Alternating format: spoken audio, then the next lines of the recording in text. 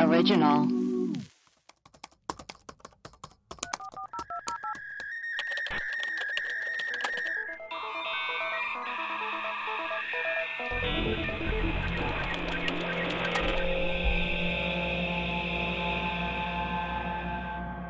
Hello and welcome to Web Crawlers, the podcast where we do a deep dive into some of our favorite unsolved mysteries. Each week, we will introduce our topic, lay out our research and findings, reveal some conspiracy theories, and conclude with our own hypothesis. Who knows? We might even solve the case. We also have a special interview for this podcast. I'm Allie Siegel. And I'm Melissa Stetton. Before we deep dive into our main story, we're going to start off with the weird thing we discovered this week. The first one I'm really excited about. I'm sure you are. I actually don't know how I found it. I literally don't remember, which scares me because I found it yesterday. But Barney the dinosaur guy is now a tantric sex therapist. That's disgusting. It truly is gross. He said that he learned how to be a good lover from being in the Barney suit. What is that? No, that's gross. Isn't that perverted? He said that he learned like the tenets of tantric sex when he was Barney the dinosaur, because the show was all about like love and feelings and like human connection. Oh no. Yeah. Oh no. I know. That's like a weird place to start. And okay, this is from a Vice article. His name is David Joyner. For $350, but the first one's free. First one's free. Oh, which is the loophole, so it's not prostitution. Oh, that's a so good like scam. The first one is consensual sex, and then everything thereafter is $350. Oh, so it's just kind of like a paid relationship or whatever. Cool. The female clients, the only kind he accepts, only female clients can expect a ritual bath, chakra balancing, a massage, and cosmic mind-blowing orgasms. Oh. And he calls his clients goddesses. And through these cosmic mind-blowing orgasms, he unblocks their energy. I found him on Facebook, and there was an event. We just missed it. Oh, no. Women's Salon, Sexual Empowerment and the Philosophy of Tantra. Featuring David Joyner. It was January 24th. He lives in LA. Oh my God, we need to sign. Does he have a newsletter? We need to sign up and go to his next thing. No, he has a Facebook. It was hosted at the Not So Secret Garden. Where is that? I don't know. Ew, that sounds gross. I don't like it. But we should sign up for his newsletter and go to his next thing.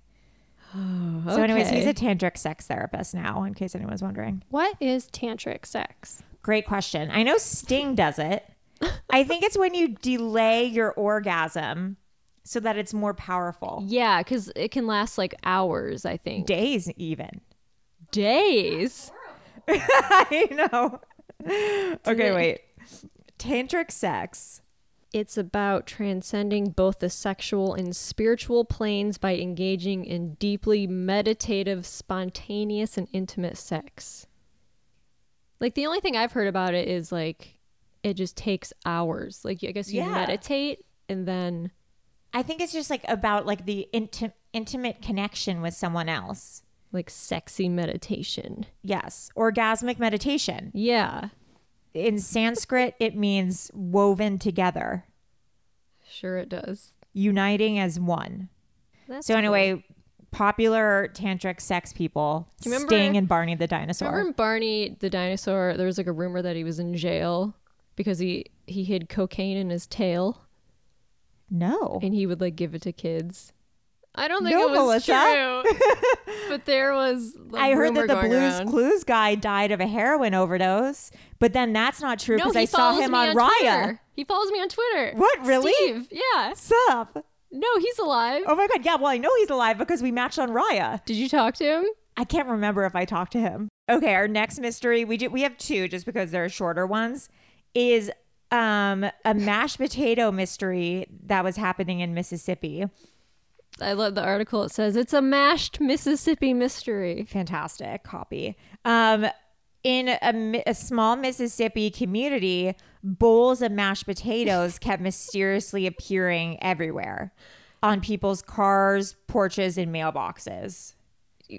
on the streets. But why? Yeah, a woman said, I walked outside yesterday at 7 a.m., got in my car, and that's when I noticed a white bowl on my windshield. It was full of rainwater. I threw it away, and I was grossed out by it. Yeah.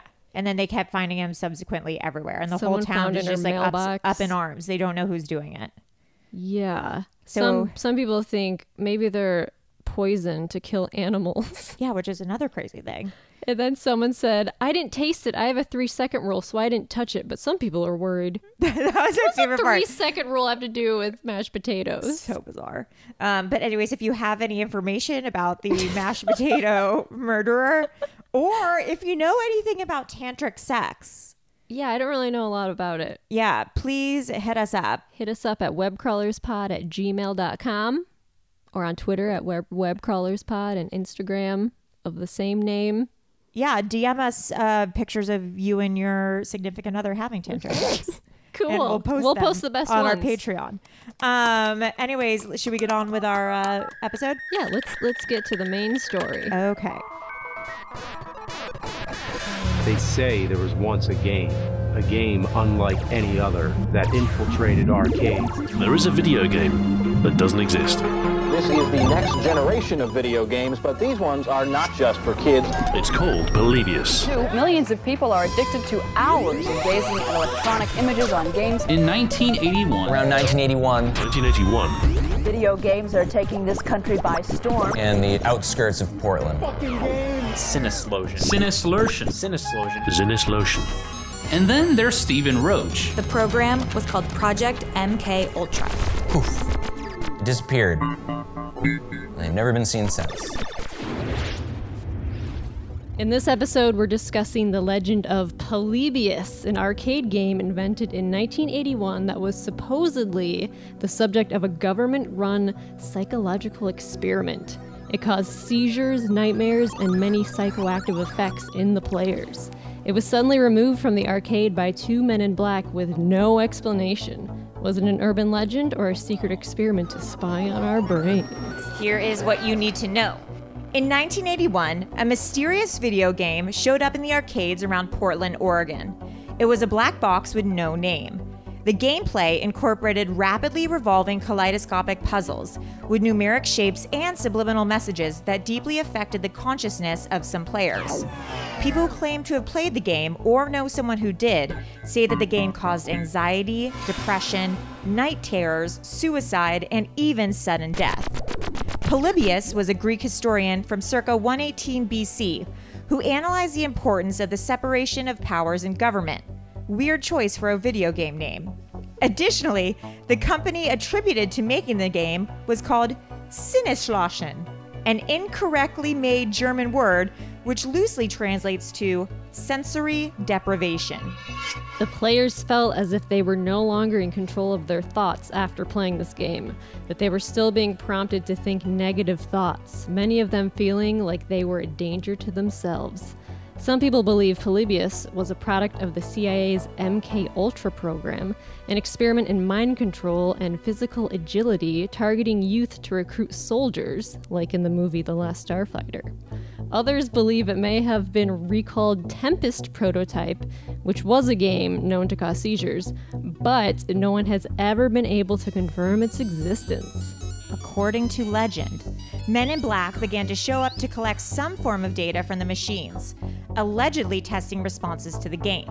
It was reported that sometimes the men in black could be seen going into the cabinets, inspecting them, sometimes taking out unknown parts and quietly walking away. Oftentimes, they loaded them up in trucks and transported them elsewhere. Then one day, they took all the Polybius machines away and they were never seen again. Let's talk about some of the actual real things that happened in the 80s related to the Polybius claims. So, kids were getting sick from video games in Portland in November 1981. In the span of a week, 3 children got ill upon playing video games at arcades in the Portland area. There was a 14-year-old kid named Michael Lopez who got a migraine, the first he had ever had from playing Tempest. He said he felt a weird sensation in the back of his head, then his vision started going out. Then he threw up all over the parking lot. He couldn't speak or walk. At school, there were rumors going around that the game took over his mind. No one played it since.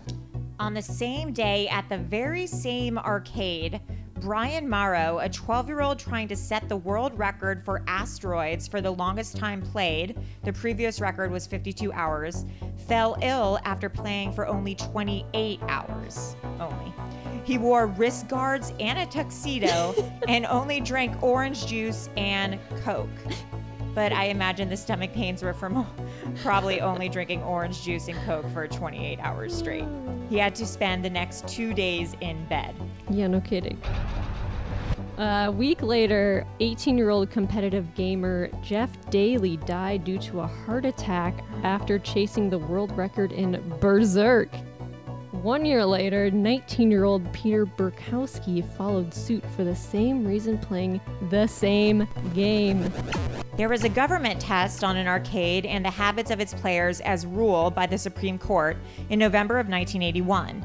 It was in Mesquite, Texas, at Aladdin's Castle, after Atari opposed a Texas ordinance that tried to ban children under the age of 17 from using a coin-operated game. The test was to study if video games were addicted enough to stop minors from playing them.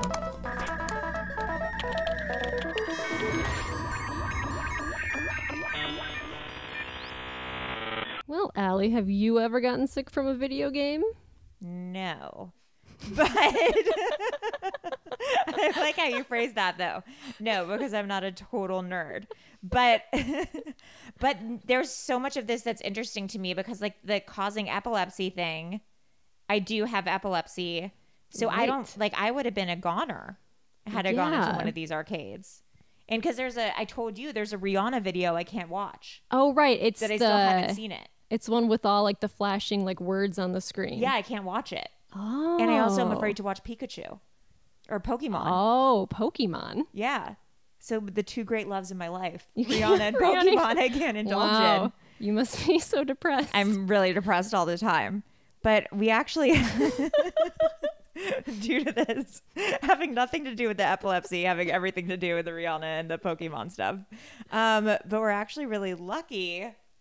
Because we just so happen to know someone who's a video game aficionado. Someone who happens to have the world record in Anteater. Hey, that's sweet. Should I get my microphone? Yeah, get that mic out. Our producer, Maria. I actually didn't know anything about this. Melissa. Yeah. We've got a famous celebrity. I also don't know what Anteater is. I have like so many questions. Isn't it like Dig Dug? I don't know. Maria's plugging in her microphone. Hello, hello, hello. Hello, hello, hello. Yes, I have the world I have the world record in a 1983 video game or 82 video game called Anteater. How did you achieve that? Well, my boyfriend is very into video games. Okay. Like old arcade games. And so we have a Donkey Kong machine in our living room, but he can plug different games into the cabinet. Oh, that's and cool. so he was like putting in different ones, and like I would try each one, and then he put an Anteater one day, and I just like was like really connected to it. You're in a groove. I was like, for some reason I was like doing really well. Like, and he kind of just said, whoa, you're really like, you're like, I kept dying and stuff, but he was like, you're actually really good at this. You should try to get good at this. And so like whenever we'd be watching something that I maybe didn't want to watch on TV or something, I'd sit down and I just start playing. And it's basically, I can show you guys a little bit. I basically started just playing it every night for 30 minutes or whatever, and getting really good at it. And when I got good enough at it, we looked up what the high score was, and it had been done in 1980. Whoa. Hold on, let me see. Wow. Okay, so you type in, this is how legit this is. I typed in Anteater high score, and my name is the number one. Stop it. Yeah. Oh yeah, Maria Blasucci, Twin Galaxies, which is like the official like world record video game site. So then this video that they have on here is the entire, so once I got good enough, we looked up the high score, and then I was like trying to beat that high score, and once I beat the high score, then we had to film it so that it could be shut up, really? To make it legit. Yeah. So then I beat it a couple times, but so like this is a video. Is this you playing? Okay, so that's like our Donkey Kong machine. Wait, okay, so that's like, because you have to show that it's all legit. You have to show like, and then, so this is my boyfriend doing all this. So then like he goes in the back and he shows that there's... Can't have another Billy Mitchell situation. Exactly. So that it's all like copacetic, we're all good. And then, so he has to like show all of this. Oh my God. Because then what happens is you send in the high score and then all of the video game guys vote as to whether it's legit or not. Right. Yeah, you're showing right now like the guts of the... Yeah. So then I sit down to play, and so we set up like a little GoPro, and so this is my game. Was it on your head? Was it like a helmet? No, he put it onto the Donkey Kong machine. So this is the game. So like, you're this anteater, and you have to go eat all your little dots without getting hit. You can eat the white ants from the front, but you can't eat the blue guys from the front. You can only eat them from the back. And if a blue guy or white guy touches your tongue, then you die. Oh my God. So it's kind of like a Pac-Man meets Anteaters. How long were you playing it for? Yeah, So how long did it take? This is like a 30-minute. There's like 25 minutes. So yeah, so then we submitted it, and then they verified me, and then now I have a trading card. Wait, Shut so up. that took you like 30 minutes to get the high score? Yeah. Wow. And so the last high score, I think, was in 1982, I think. Has anyone tried to challenge you since? No. So anyway, so yeah, I do come from, I did get into that gaming world a little bit. Do you feel like the game helped you learn any skills that could be applicable to your real life? Just determination and hard work. And achieving your goals? Yeah. Yeah.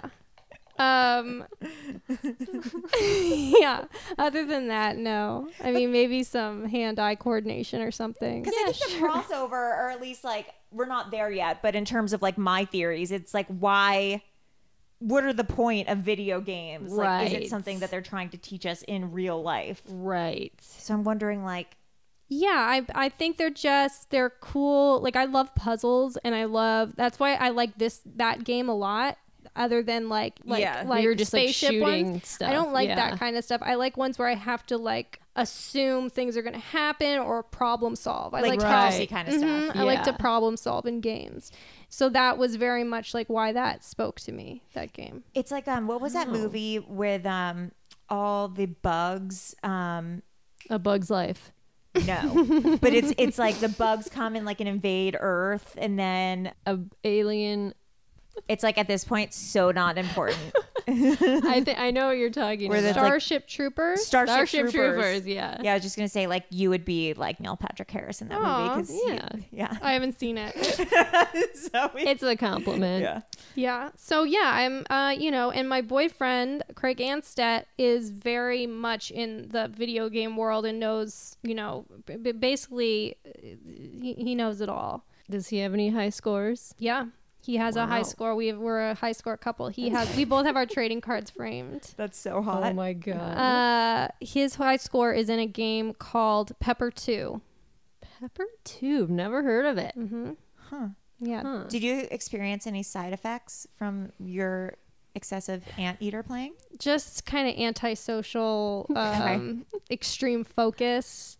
Wow. That's a plus, kind of. Yeah. Sometimes I literally just put on like a podcast and play. I mean, it's like really cool. Like once you get the hang of a certain game, right? To like just like it helps you zone out. It's really nice. Interesting. Okay. Well, interesting. Thank you, Maria. Yeah. Thanks, Maria. Thanks for stopping by. With some more questions. Thank you very much, you guys. No, thank you for coming today. Oh, thank you. Wow, insightful. So aside from the kids getting sick, some more actual things that were happening in the 80s. Government agents did seize and load up video games in 1981 and 1982 on 2 separate occasions. They would take down the initials of high scores on games as a way to determine the names of possible eyewitnesses to on-site crimes they were investigating. Because apparently arcades in the 80s were popular places to sell stolen goods and gamble. So the government agents purchased games from Portland arcade operators, wired them with cameras and microphones, and set them up in an arcade in West Seattle to catch thieves. The agents thought that while the subjects were playing the game, they might unknowingly make incriminating statements, unaware they were being filmed and recorded. And the reason they used Tempest was because the smoked glass on the screen was ideal for hiding cameras. So a few arcades went without Tempest games for a few days while the cameras were being installed. So people probably thought that was like very suspicious. Interesting. Government agents also inspected the backs of certain games, looking for cords that led to counters and other illegal apparatuses used in gambling, and on occasion they removed unknown parts from games because of that reason. So how did this whole thing start?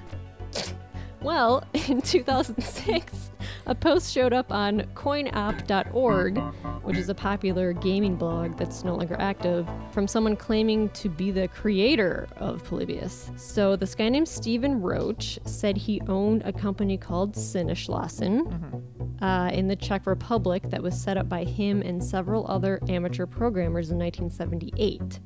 They were approached in 1980 by a South American company to develop an idea for an arcade game with a puzzle element that centered around a new approach to video game graphics. They created the game and was told it was too intense and addictive, so they kept altering it, and it was finally accepted and placed in an arcade for a test run. But 6 days later, a 14-year-old boy had a seizure playing it. So the company directors went to the arcade to remove the game. Apparently the company made a settlement to the boy's family, and Sinneschlossen was disbanded shortly after. Stephen Roach also wrote, "I still believe we created something that should have changed the face of gaming and would have set us apart from the rest of the industry. But arcade games were often compared to drugs at that time because of their addictiveness, and we created something that small-minded bureaucrats perceived to be the heroine of the video game world. Its only crime was to be many years ahead of its time."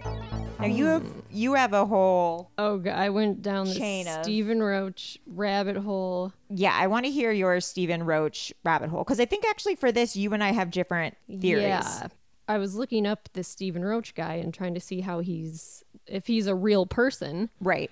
And then I found this magazine article from 2012, this Retrocade article about Polybius, and this reporter said that Stephen Roach and his wife Glenda were both former police officers from Utah. They were the security directors of a notorious behavioral modification center for teens called Sunrise Beach in Baja, Mexico in 1994. Parents would pay around $30,000 for their kids to be reformed using prison techniques. This academy in Mexico that they ran had 57 children between the ages of 15 and 18. They put them in solitary confinement. They beat them. They tortured them. They chained them. They put them in cages like dogs. They forced them to eat their own vomit, and they sexually abused them. So 2 years later, in 1996, it was closed by Mexican authorities after 3 girls escaped and knocked on doors of nearby houses. The Roaches were arrested on charges of illegally detaining children and running an unlicensed and unsanitary facility.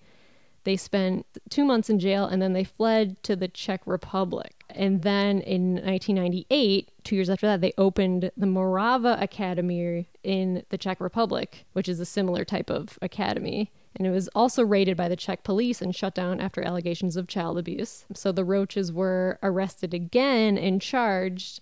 They were let out on bail, but they escaped the country and they've never faced trial. Holy shit, are they missing? Yes. So this would have been, if this was 1981, and the thing that he was doing in Mexico was when? It was the 90s? It was 94. So this would have been the first experiment he ever did, I guess, with mind-altering stuff? Well, that's why I was thinking that he, after they got arrested in Mexico, like, why would they flee to the Czech Republic unless he had previously lived there for 10 years working on this game? He told Glenda, his wife, is like, yo, I have like contacts in the Czech Republic. Let's go back there. Yeah. Open up another school. And that's what they did. But then they got arrested again because the 80s is when the Sinneschlossen was supposedly created, and he would have been in his like late 20s, early 30s. So he worked at Sinneschlossen in the 80s. And then moved back. And then that makes total sense. that website where I found their addresses, the Family Tree Now website that I love so much. I love it when you go on the Family Tree website. I found another site, pipl.com. What is that? It's just a site where you find people's addresses and phone numbers. So I tried to find a Stephen and Glenda Roach living in Utah where they were police officers. And I found a 61-year-old Stephen Patrick Roach and a Glenda K. Roach. Because this article in The Guardian said that they were 41 and 52 at the time, so I calculated their ages, and they would have been born in 45 and 57, so these have to be the same too. They lived at the same address in Utah. Oh my God, Melissa, you're so scary. And there's a bunch of different mailing addresses for them, mostly in Utah, California, Alabama. But during 1993 to 1996, while they were running that Baja, Mexico Academy, their address is listed as 8933 Cadillac Avenue, Los Angeles, California, which makes sense if they were running an academy in Mexico. Yes. Having an address in LA makes sense. Where is Cadillac Avenue? That's like Pico Robertson, like mid-city. What if that's where the Cecil Hotel was or something? Well, that also kind of, because I had two theories, and that kind of goes into mine. And maybe Stephen Roach is part of my theory too, is that he's part of the MK Ultra program, which is, I think it started in the 50s in the US and also Canada, where the CIA was doing different kinds of testing on people in terms of like mind play, and they're using like LSD and all sorts of crazy stuff to see how they can like control people's brains and stuff like that. And I think that like maybe Stephen Roach could have worked for the CIA, or maybe he was part of this. Yeah, because this MK Ultra thing is kind of bizarre, which I hadn't ever heard, but this is like substantiated. Like people who are in the CIA have actually talked about like MK Ultra and all the different things. Okay, yeah, it was a CIA mind control program where experiments on human subjects were designed and undertaken by the CIA. A lot of them were illegal. A lot of them used drugs. There was one that happened, it was like called Operation Climax, where they did it in brothels, where they would give people, men, LSD, and then see how they reacted to like the women in brothels. See how they reacted. Yeah. So my What the fuck?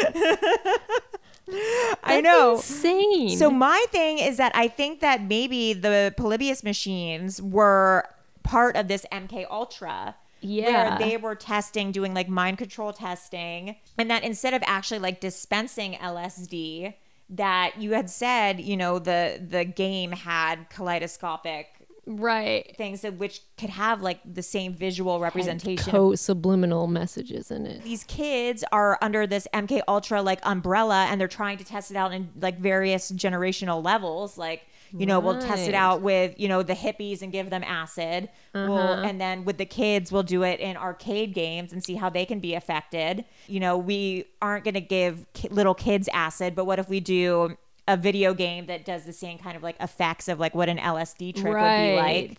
And then also do subliminal messaging and see how much, you know, they can stand of that and what the effects would be like. And a lot of these effects that they're feeling are the same as like PTSD from like a bad trip. Oh, yeah. Yeah. You know? Like the headaches and like the vomiting. And, like, vomiting, night terrors. Yeah.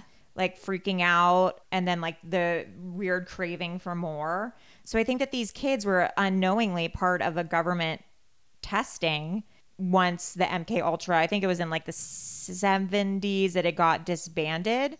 Okay, let's just take a deeper dive into MK Ultra for a second. So I found some of these documents on the Black Vault, which is a website that publishes all those. Okay, so what is this website?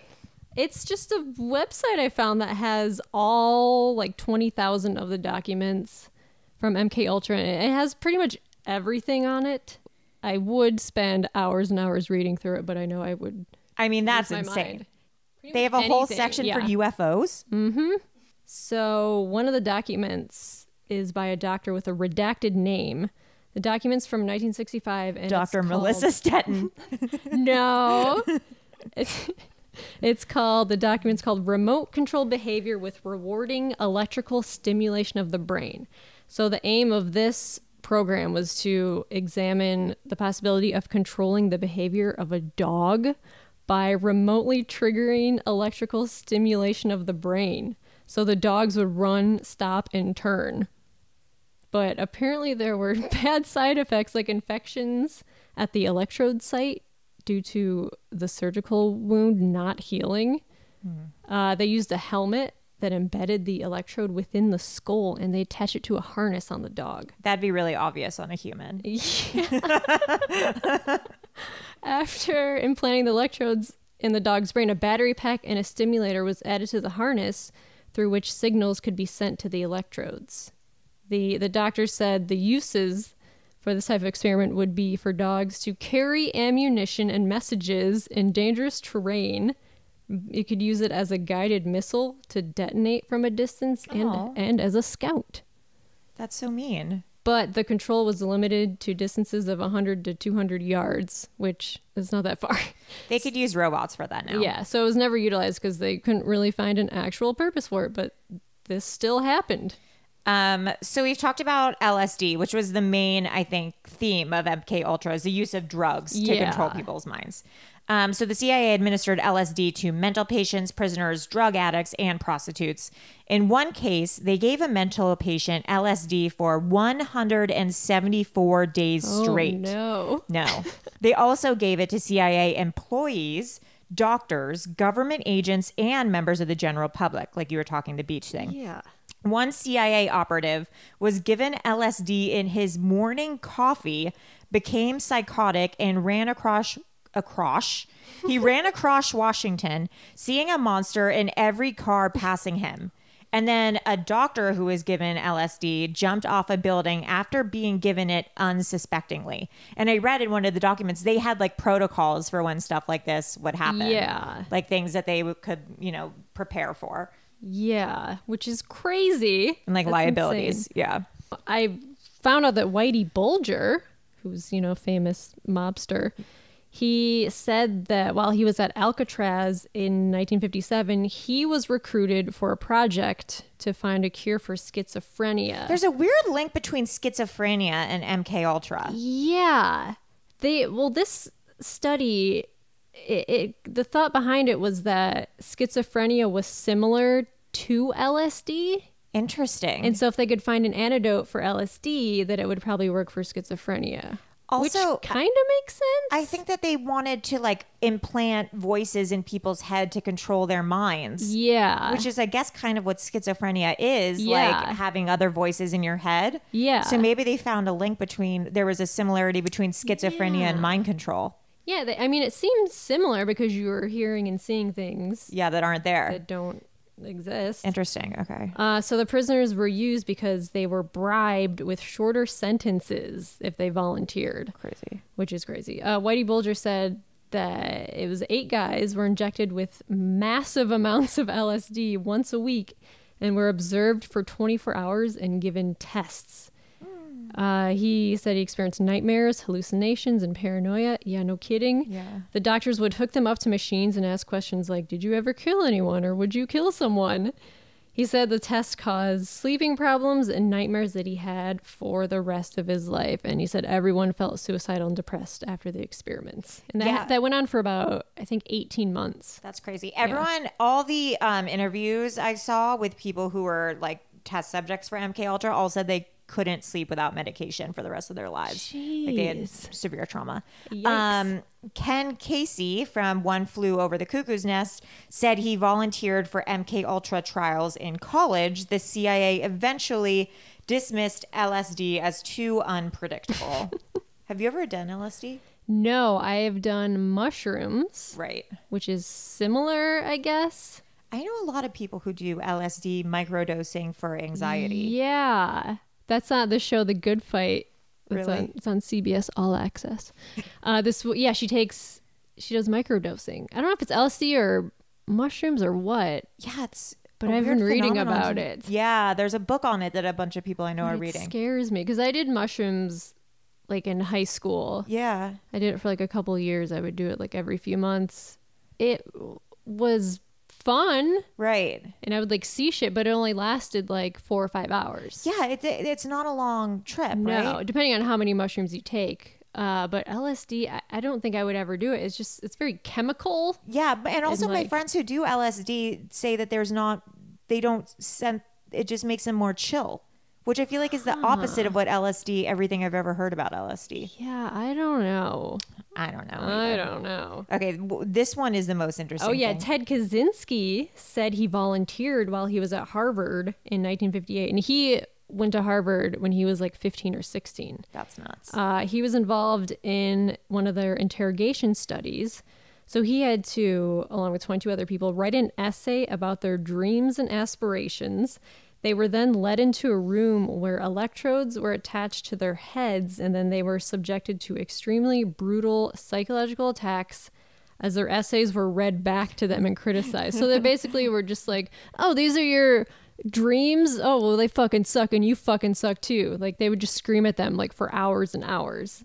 And then they were forced to watch a video of themselves being psychologically attacked. So they would That's so record that, damaging. and they would play it back to them for hours and hours. And Ted Kaczynski said that this experiment is what drew him into to live in isolation. And then So become the Unabomber. yeah, so the CIA basically created Ted Kaczynski. So it's the idea of if you break someone down hard enough through trauma, Yes. could you build them back up with a dependent? It's like emotional abusive Yeah. relationships. Yeah, it's all for interrogation. Like, can you? Yeah, basically. Could you break someone? Yeah. It's like Stockholm syndrome. Yeah. Could you break someone down hard Yep. enough using trauma and then build them back up but force them to depend on you because you're the only thing they have? Yeah. But it's the government doing that through testing. Yeah. No wonder he became the Unabomber. So there is a correlation between the government and arcade games coming together. Yeah. Yeah, that was interesting. It was Atari in the Army. It was called Battle Zone, and it was created by Ed Rotberg, who apparently I've read in a few places was the key programmer also in Polybius. Oh. His name has popped up in a few places. when I've Oh, been that's reading. interesting. Yeah. So if there is a correlation between like the government and arcade games, it could possibly be like something in this sphere where they're trying like how to. Well, that's what that movie, The Last Starfighter, Yeah. was about. It was about recruiting a kid who he got the high score on this game called Starfighter, and then he meets the game's designer who's like, they created it as a training ground to develop and recruit actual pilots for a war in space. And that's what the Atari thing was. The Yeah. Atari was a Battlezone, yeah. Battlezone was like a training program. So maybe Polybius was also some sort of weird subliminal messaging intellectual training program to see how much they could withstand Right. psychological damage. Right. You know, Apparently they couldn't. they couldn't, so they wiped it all out. Another Mission failed. Another possible thing that I thought it was maybe it's just the Mandela effect. Right. That's a good Yeah. theory. Because, you know, like the Berenstein. Yeah, what the fuck? What is the official spelling? It's Stain. Stain. Right. It's not Steen. That's insane to me. That is insane. But I think maybe for some reason, generationally, we think that Polybius was a machine, like a gaming console Right. growing up that we would see in arcade games. Right. But we're just getting it mixed up with something else, and it's just a Mandela effect. Well, there is a game that a German company created in 1985 called Polyplay. So maybe that could be it. And so it was a collection of 8 games, including a puzzler and a space shooter. So maybe people got confused because if you Google Polyplay, it's like the same font as the Polybius, the Poly. Interesting. So that's also like maybe people got confused because like the government was actually coming in and taking those Tempest games to put cameras in. So that was actually a thing that was happening. And so in the arcades were getting raided by the feds for gambling. So maybe kids kind of put 2 and 2 together and they were like fascinated with this like super dangerous game. Made their own urban legend. And they made, yeah. Sorry, I'm just this Berenstain Bear thing. Have you not heard of that before? No. Oh, What? No, your life's I going just to be ruined your day. Okay, so that's the Mandela effect. The Mandela's effect Yeah. is we remember things Differently. differently than how they actually are, but generationally, like a whole generation remembers it differently. It was the Berenstain Bears. That's what I thought. And I just looked, and it's Berenstain Bears. I know. I know. Are you not okay? I'm shocked. Like, I'm literally. Yeah, I thought shocked. I was trying to find. I a Berenstain love Bears witnessing book. this for the first time for someone. You didn't know about No. this? This is like going around like the internet like a while. But there's also, you know, this Shaq, the Sinbad as a genie in a movie. Kazam. Do you remember- Shazam. Do you remember? Kazam. Well, Shaq was in Kazam. Kazam. But do you remember Sinbad being a genie in a movie? Do you remember? There's a whole. No. Okay. Oh, really? Oh, see, I remember it being Sinbad. Distinctly Sinbad wearing a genie costume in a movie. And everyone's like, yeah, Sinbad played a genie in a movie. But no, that never fucking happened. Interesting. Never happened. The one thing that someone did find was that he hosted a TBS in the 90s, like a day of movies or something. Oh, where he really? wore a genie costume, which is what I think everyone was thinking of. But that's weird that everyone would got. Oh my God, I need to do 20 examples. Here's a BuzzFeed article that will make everything easy for us. It's fucking crazy. Why would everyone think? Every single person would think it was Berenstain. I know. I'm sending you an article right now that's gonna make you freak out. Darth Vader never says, "Luke, I am your father." He doesn't? No. I swear to God. Forrest Gump never says life is like a box of chocolates. Yes, he does. No, he Yes, doesn't. he fucking No, does. he doesn't. Hannibal Lecter never says, "Hello, Clarice." Yes, he does. He doesn't. Forrest Gump says, he doesn't say that? No, my that's God. impossible. My mom always said life was like a box of chocolates. You never. Where did that fucking quote come from? And the reason it's called that is because a whole generation of people thought that Nelson Mandela had died. They remember him dying in jail. He hadn't, obviously. What? My mom always said life was like a box of chocolates. Life was instead of is. You never know what you're going to He fucking says it. Life was instead of is. Life is That's too small of one. That's not. I wouldn't count that as Mandela Effect. MK Ultra. Right. So I think one of my main theories is that definitely that these were part of a mind control or subliminal messaging experiment to a younger demographic of people under this MK Ultra campaign. So I also read a theory. So this first showed up on coinop.org in 2000. It got so much attention that some people think that the creator of CoinOp made it up himself. Ooh. Because it was picked up by a bunch of gamer magazines and everyone went back to CoinOp to read it. So the site got a lot of traffic. Okay. It's a less popular theory, but it kind of makes sense. Wait, what was the theory?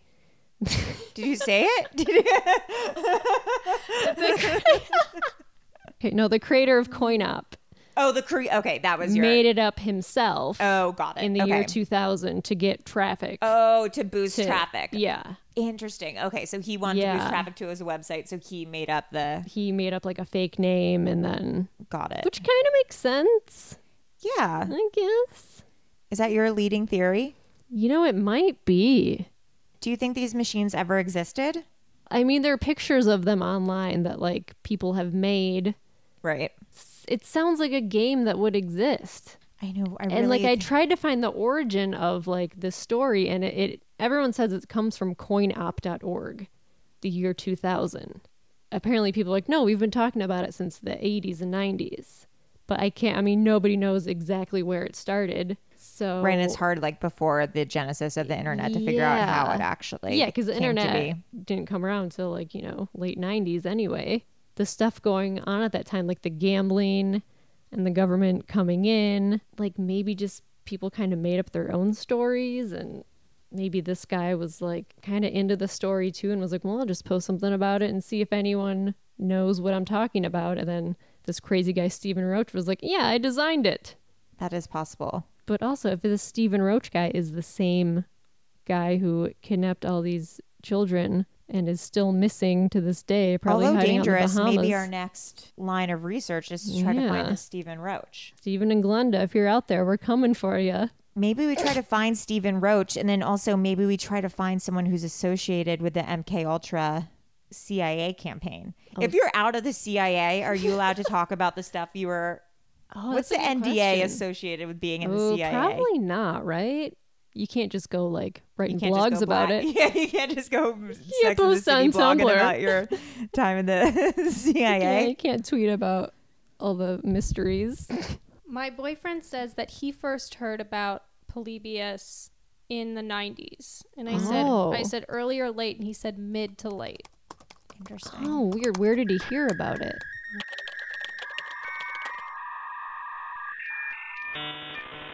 And now Maria actually did an interview with her boyfriend Craig, who knows a lot about video games. Here it is.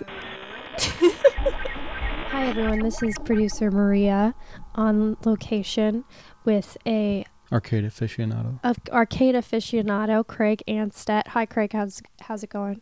It's great, thank you.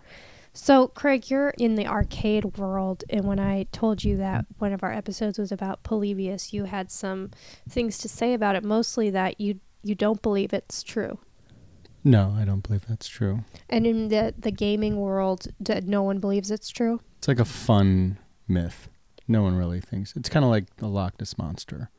No one really believes, or that Bigfoot footage. Everyone knows it's not real, but it's fun to be like, hey, I'm really into Bigfoot. Have you seen the footage? You know, like if you're like a Bigfoot aficionado, the first thing people bring up when you mention that, they go, oh yeah, that footage. And you're like, yeah, that's fake. So on the message boards and stuff, do people have footage? No, there's no footage. It doesn't exist. Does anyone on the message boards ever say they were part of Polybius or they knew someone? Occasionally somebody will chime in and say that like, oh, they located one, but it's always somebody who's not a longtime member of the forums. You know, it's someone, you know, just popping in. They have one or two posts and they're like, hey, I just found it's like, come on.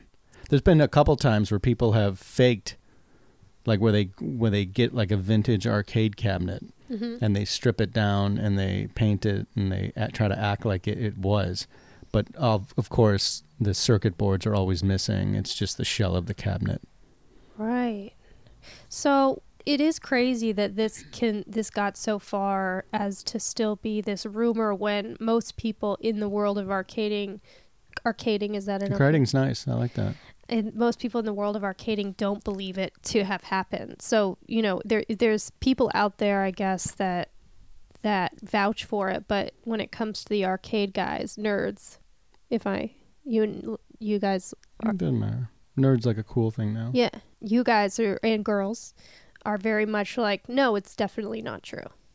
Yeah, no. It was kind of like this urban myth that was created from the fear tactics that were pushed by pearl-clutching, whatever, Puritans back then. And this is like late 70s? Space Invaders, which was around 78, I think. That's when it really took off in America. And there were arcade games before that, but they didn't really have, like Pong, you couldn't play that with one person. Mm-hmm. So it was like, you know, it didn't really, but then when Space Invaders came out, that was like, you're against the machine. The machine was actually, they finally got to the point where the machine was smart enough, you know, in a primitive way to fight back. And then that's when arcade games really took off. And people were freaked out, like moms and dads, because kids were dumping so much money into the games that it's almost like heavy metal music where they were like, this is corrupting our youth. It's the same thing that you've heard with video games even now. They're like, you know, this causes violence. That started in the late 70s. They're like, oh, it makes boys more aggressive. You know, they're stealing to sell items to get money to play video games. So basically you create this fear around it. And then there's actual legitimate stories of, you know, some kid somewhere having an epileptic seizure because he's playing a video game. Right. There's that. And there's like a kid, dropped out of, or an older man dropped out of a heart attack because he was so excitedly playing.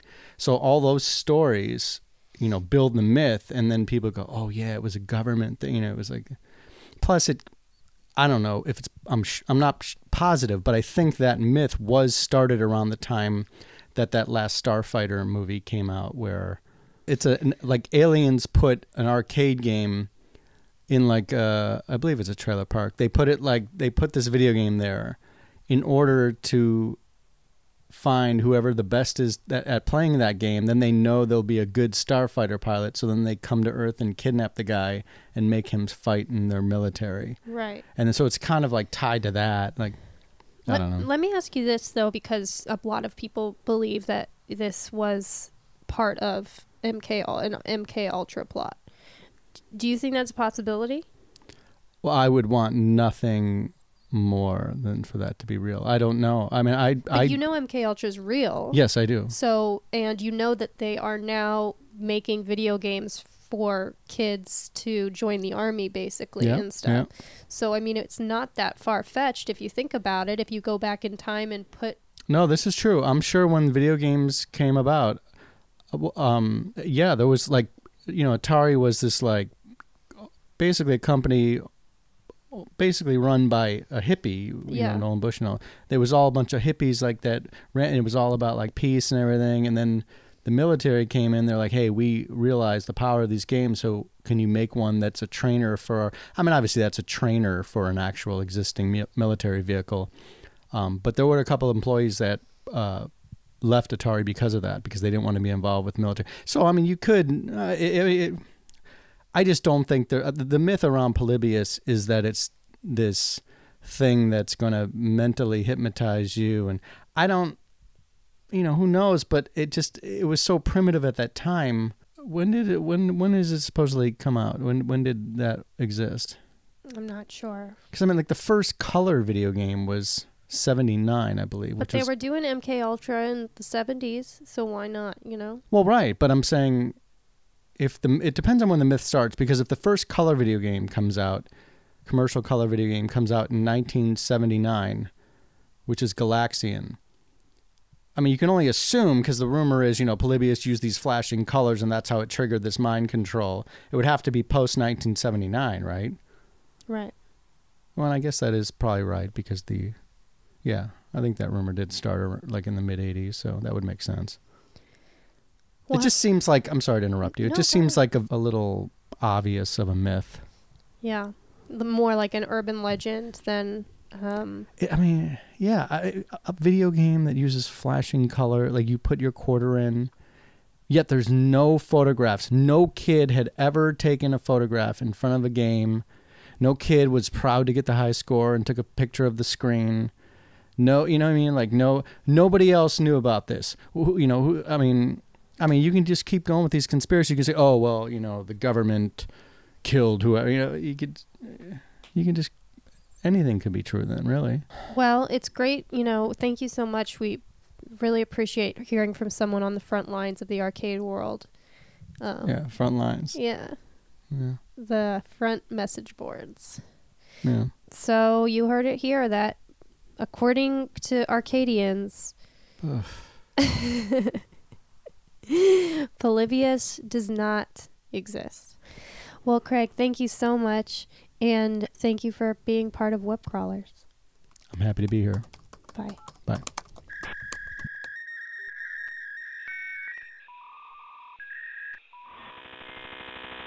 No, I think I know that I think the general consensus is that it's not a real thing, maybe, or that it's just a myth. I 100% do think that's like a Manchurian candidate. Testing Mandela candidate. Subliminal messaging 80s, 90s phenomenon that the government was doing on a generation of kids. But if you guys have any ideas, let us know. Let us know. Melissa. Yes. Where can people give us their ideas about Polybius? Because I think we want to know more. Yeah, on Twitter at webcrawlerspod. Same at Instagram. You can email us, webcrawlerspod@gmail.com. Yeah, and if you're in the CIA, feel free to contact us and we won't let anyone know. Anonymously. Send us from an anonymous AOL email address. Yeah, get a burner email address or burner phone if you're in the CIA and let us know, because I got to get to the bottom of this. Anyways, thank you so much for listening. I'm Allie Siegel. And I'm Melissa Stetton. Keep sleuthing. So sleuth until you darn tootin'. Bye.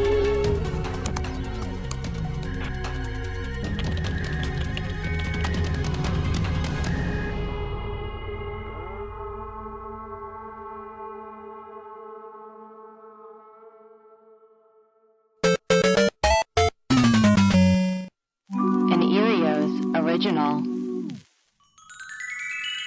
Powered by Acast.